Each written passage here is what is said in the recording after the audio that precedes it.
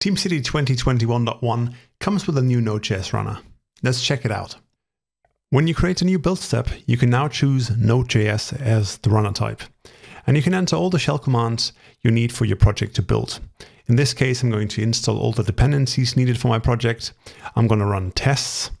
And I'm using the Mocha test framework for my tests. So I'm also going to install the Mocha TeamCity reporter, which allows me to report the test results in real time to TeamCity so I can view them on the build's overview page in a second. By default, my Node.js build step will be run inside a Docker container, and TeamCity automatically suggests me to use the latest Node.js LTS version, which you can also override if you wanted to. Let's run such a build.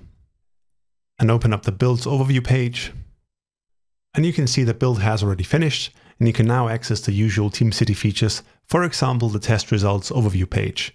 You can see 5 tests have passed, they were successful, you see the test names, how long they took, and in which order they ran.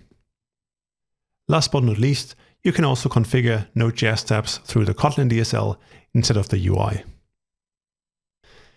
That's TeamCity's new Node.js runner. Enjoy!